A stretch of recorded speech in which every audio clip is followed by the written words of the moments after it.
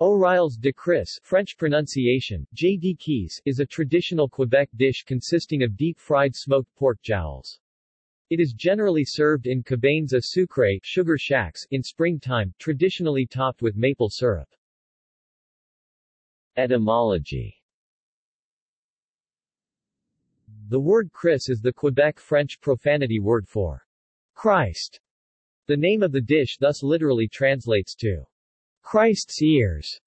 Some say crisse is for the sound it makes while cooking.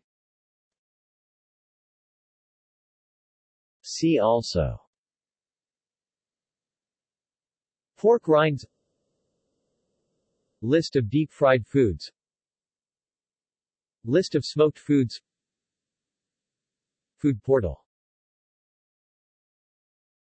External links.